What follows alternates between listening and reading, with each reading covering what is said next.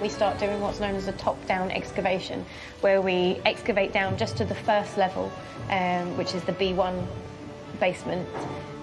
With heavy machinery assembled underground, they can now make much faster progress. We cast that slab, join all the columns up together at that level. Thousands of tons of reinforced concrete will join all the columns to form the floor of each basement and the ceiling for the level below.